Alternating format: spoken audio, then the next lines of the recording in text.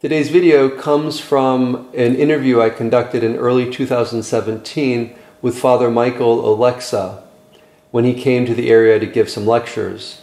Father Michael is a talented storyteller.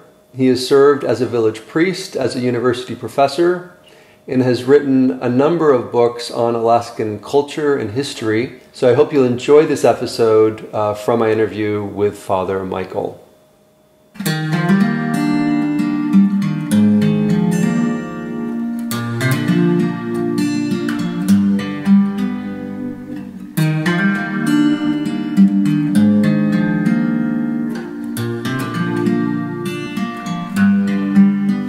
Mistaken about this since I'm living in Alaska in villages that have been Orthodox for hundreds of years, but we still have people coming to the church, many through reading, through research. Entire groups have converted to Orthodoxy simply, as they put it, looking for the ancient or the undivided church of the first millennium, and then realize it's Orthodoxy. Where do we attach ourselves to an Orthodox church? And they've read Bishop Kallistos Ware's The Orthodox Church and The Orthodox Way, and Father John Meyendorff's The Orthodox Church, and they've received a good introduction to the history and theology of Orthodoxy, and then they look around and try to attach themselves to a particular parish, a particular jurisdiction, and they find Orthodoxy in America rather, well, complicated. Half, maybe most, of the churches in the 48 contiguous states were founded by immigrants. So they have ethnic names attached: the Greek Orthodox parish, the Romanian Orthodox parish, the Albanian Orthodox parish, the Bulgarian, the Ukrainian, the Russian, and so forth.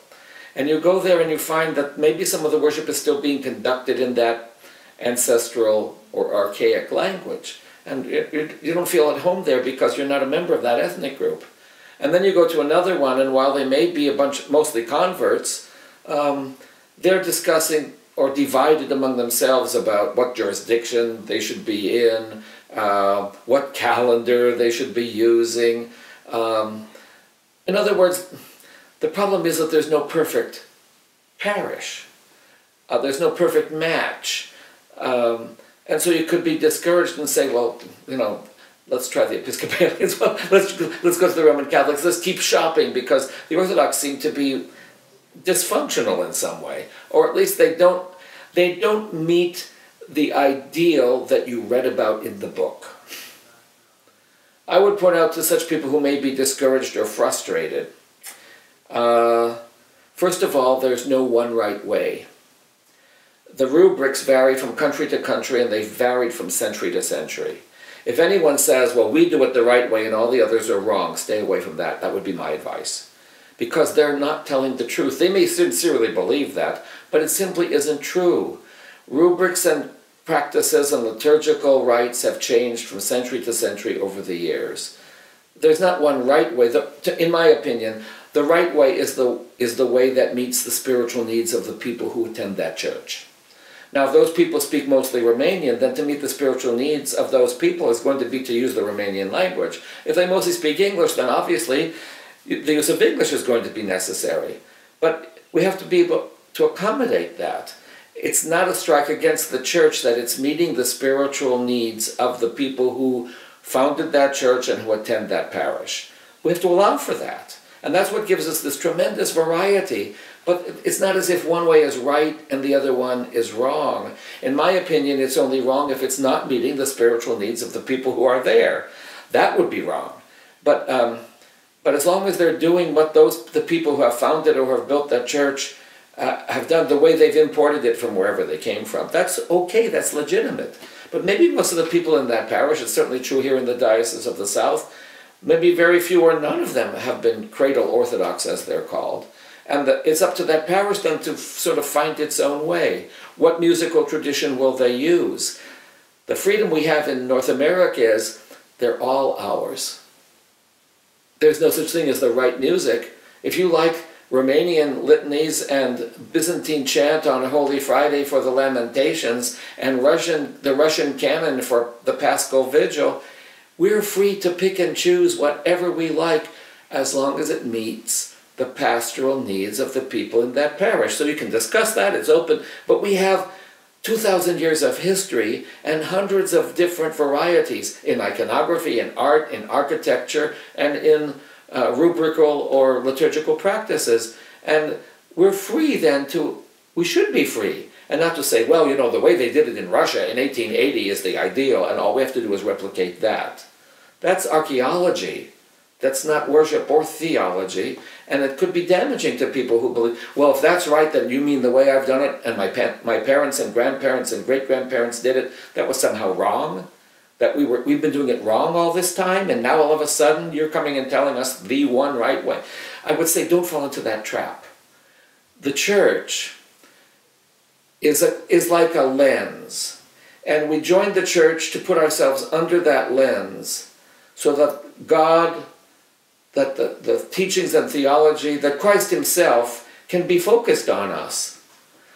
The church's liturgical and sacramental life is that lens by which that Spirit of God, which is everywhere present and fills all things, can somehow be concentrated on us, and we deliberately put ourselves under that lens in order for the whole theology, teaching, doctrine, and spirituality of the church can somehow gain a focus, and we can place ourselves under that in order to receive the presence of God in a more intense way. I think we experience this most expressively and intensely during Holy Week and Pascha. And in that respect, as long as you're at a church where you can understand what's being sung, that's good. That's good. That's what you need. The personalities involved are hardly relevant. The church is the church. That lens is the lens no matter where you go in the whole world. Now, if it's in a language you don't understand, obviously it's not going to be able to concentrate the same texts and meaning as intensely. It really helps to, you really have to be in a church where you can understand what's going on. But if you're Greek Orthodox and you speak Greek and you can go to church and you understand and you've learned from childhood the meaning of all these hymns and it's just the way you've worshipped all your life, God bless you. There's no reason for you. Now, if you're not, and you don't understand it, well, maybe that's not the best situation for you, but it may be the only one available within, in our context, hundreds of miles. So you make the best. You let it go. And you don't complain about the practices of this particular parish because it's not meeting your needs. I think that's a rather individualistic and perhaps Protestant mentality. The church isn't here to meet your needs. You're here to meet the church's needs.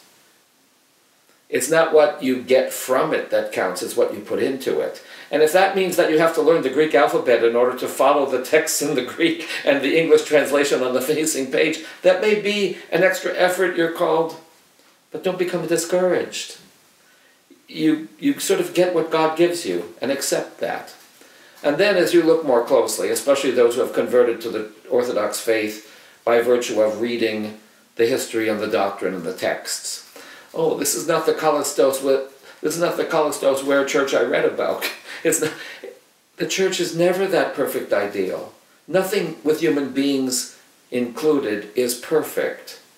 The closer you look at anything a human being is doing, the more you find the flaws, the faults, and the mistakes. The most beautiful painting or tapestry, the closer you look, the more you discover where the weaver or the painter messed up in some way, and then they kind of did their best to fix that. My daughter, who's an actress, says there's no such thing as a perfect performance. You can do the same Shakespearean production night after night and make a different mistake every night, but you never get it 100%. And the same for celebrating the liturgy. People get upset because the choir messed up on that pitch and started and had to redo, or the clergy stumbled over some of the prayers. It's a human production. There's no such thing as a perfect performance. Don't get upset about that. Go with the flow. Allow human beings to be human beings. You do the best you can. It's an offering to God. So you make it as beautiful as you can, but it's never going to be perfect.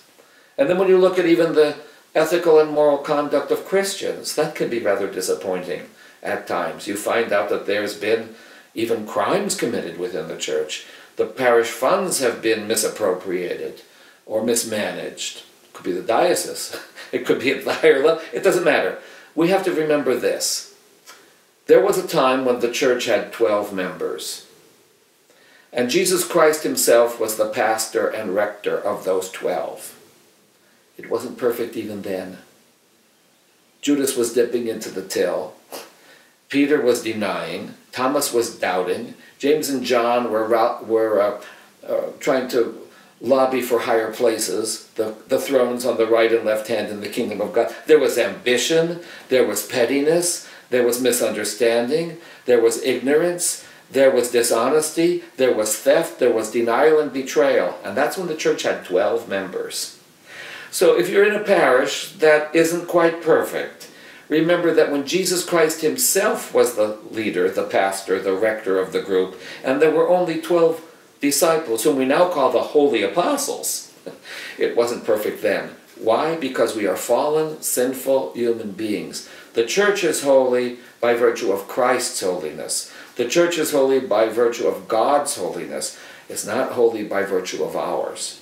And when God decides to impart his holiness through whatever medium, the laying on of hands of a pastor on the head of a sick person, or the touching of an icon or a cross on the same person, God can use whatever he wants.